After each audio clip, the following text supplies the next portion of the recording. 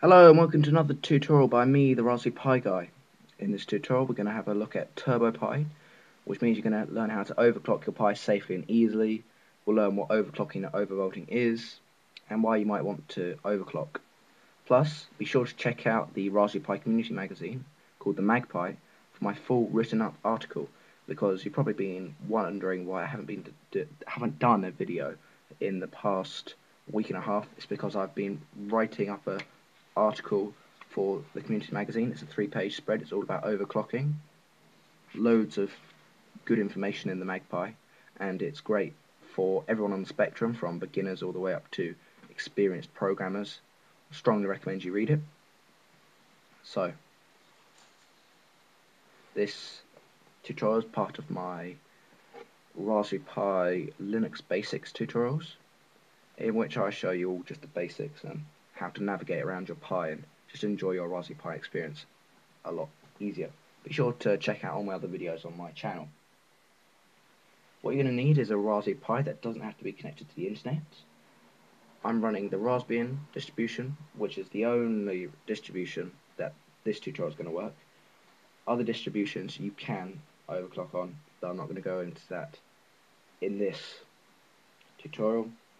I have a revision 1 256 megabyte Raspberry Pi, and I say this because a few days ago, from the time of filming, the Raspberry Pi Foundation announced that their new, well, not really new, their revised Raspberry Pi now has double the amount of RAM, 512 megs, and I've no idea how this is going to affect my tutorial. I doubt it will affect it much, but just thought it's worth mentioning.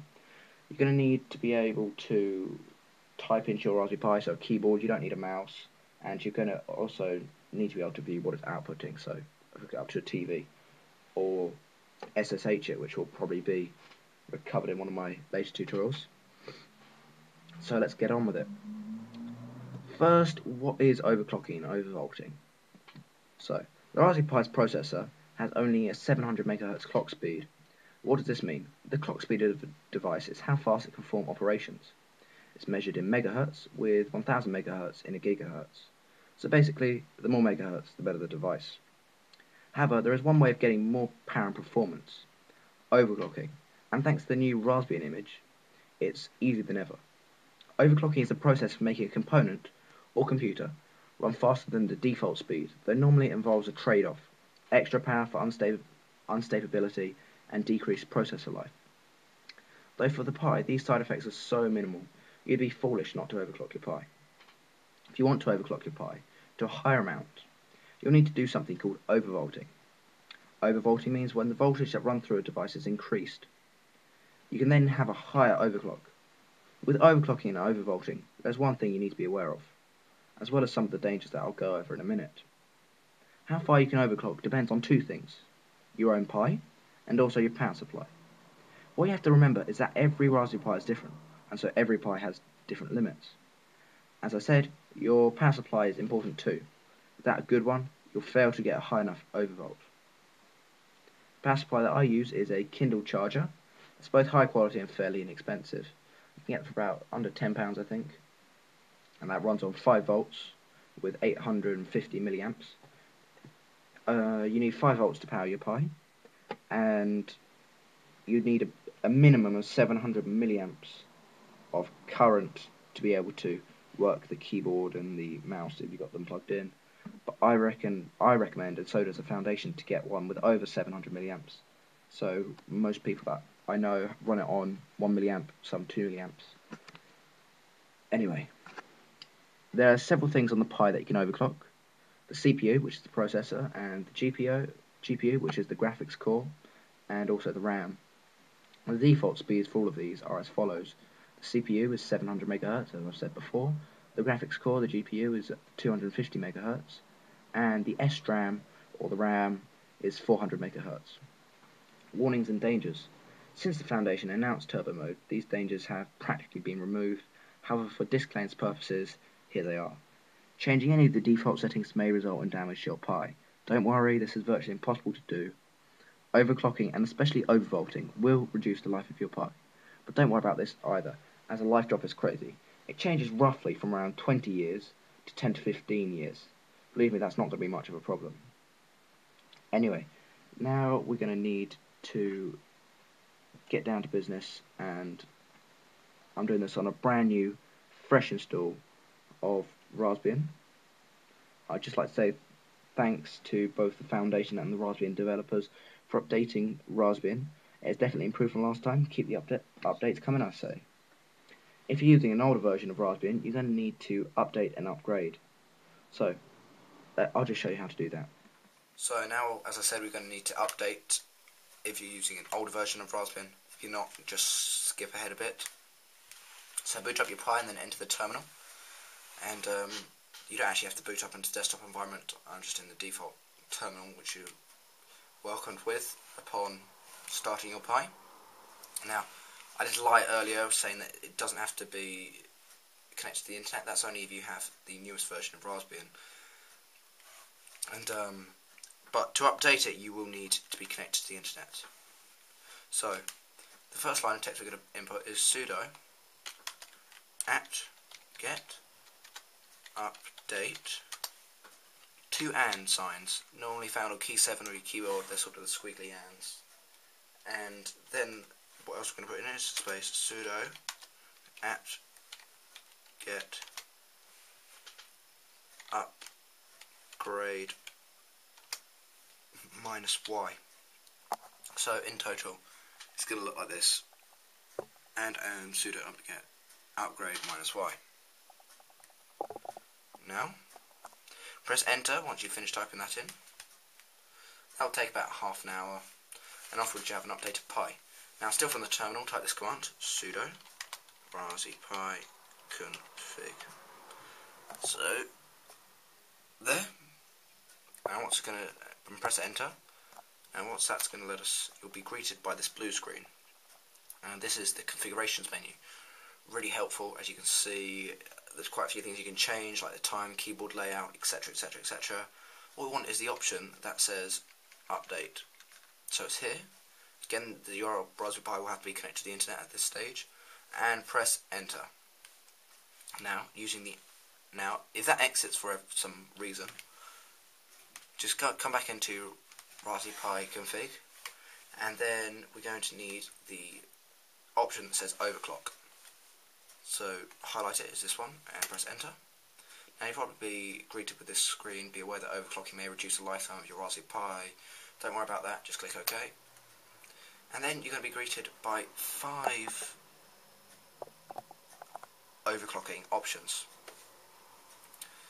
Now, there are 5 options for you to choose from, I just said. There's none, modest, medium, high or turbo. And now, using the arrow keys, select what one you'd like for your Pi. Now, none is just the default, as I said, 700 MHz CPU, 250 MHz GPU, 400 MHz RAM, 0 overvolt. Modest is 800 MHz CPU, 300 MHz GPU, 400 MHz RAM, and a 0 overvolt. Medium is 900 MHz CPU, 333 MHz GPU, 450 MHz RAM, and a 2 overvolt. High, which is the one that I'm running my Pi on currently, is 950 MHz ARM CPU, 450 MHz GPU, 450 MHz RAM, and a 6 overvolt.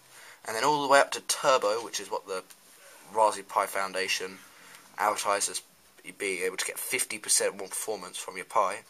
At 1000 MHz CPU, as I said earlier, 1000 MHz equals 1 GHz, 500 MHz GPU, 500 MHz RAM, and a 6 overvolt. So all you have to do is just select which one you want to do. As I said, mine's on high. You press enter. Probably see something like this. Press enter to that, and then you've done it. But remember that all changes made in this configuration menu won't actually be you won't actually be able to see them until you reboot. So click on finish, and it'll come up with a screen saying, would you like to reboot now? Let's just reboot. So I'm running on mine on high, as I said, just because I get a little nervous about running mine on turbo, but don't let that stop you from trying. Really, there is nothing to worry about if you're running yours on turbo. I know plenty of people who run it day and night on turbo, and they've reported no things happening amiss. And you probably, at startup, you probably won't recognise any difference, but this is because a CPU and a GPU and a RAM speed, and they are sort of dynamic, and this means that if you're using less graphically intense, less CPU intense applications, then it's going to be about 700 megahertz. But then if you play something like Quake 3, which I've got a video on how to actually get it to work, that's going to go, if you're on 1000 megahertz, it's going to go all the way up to 1000 megahertz, and you'll see a definite change from the previous 700 megahertz that your Pi was default set. So just as a stress test, I recommend giving Quake 3 a go, just to see if your Pi doesn't randomly shut down. So, but hold on a sec, what if my Pi doesn't boot up anymore? Well, don't worry, you haven't broken your Pi or your SD card. All you've done is set your Pi's overclock too high, and it can no longer boot up. So, this is easily fixed. The clever Raspbian developers have added a function similar to recovery mode on an iPhone or an iPod. This allows you to boot into a basic skeleton of an OS and change things that might prevent it from working, like raspi-config. It's how to boot into it. I can't show you this because for some reason my Raspberry Pi's keyboard, which is just a Microsoft one, it doesn't recognise a shift button for some reason. I've tried remapping the keyboard, so I can only really guess what's going to happen next. I know quite well. But, so, first off, you need to shut down your Raspberry Pi. Turn it off, just safely with sudo shutdown -H0. Now reconnect it to power, but whilst holding the shift button down on your keyboard. Shift button's this one.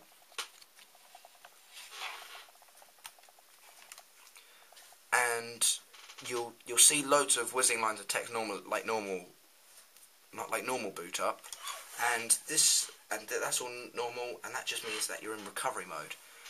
If you go ahead and try command like login, of course, if you go ahead and try command like start X, which will boot up the desktop environment, you're going to see it fail. However, we can still access raspi-config, the function we use to change your overclock. So now, just like last time, go into raspi-config with the command sudo raspi-config. Press enter, and we'll be greeted by that familiar blue screen. Then again, just like last time, go down to overclock and select which one you want to change it to. So if you put yours on, say high, and it doesn't work, go down one, go on to medium. Still doesn't work, yeah, continue going downwards. And if every overclock setting fails, then I suggest getting a new power supply.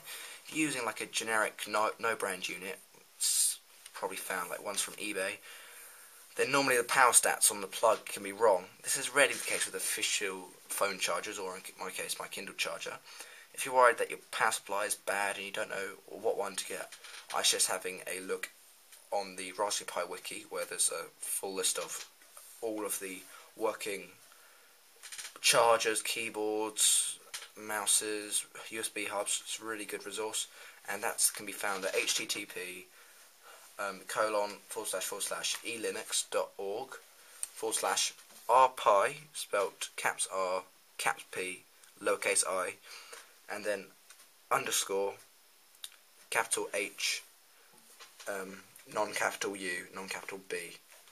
And so that's a really useful website.